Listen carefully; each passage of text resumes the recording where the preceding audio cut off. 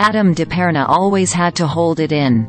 As a Spanish teacher at Gerald G. Huskin Middle School in Lancaster, Pennsylvania, he'd arrive in his classroom at 7:10 a.m. each day and cannonball into a morning that left no time for a bathroom break.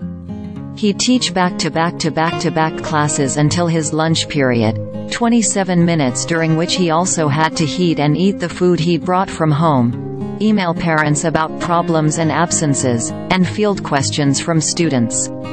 After school, he coached wrestling, advised the student council and chaired the GHMS World Language Department.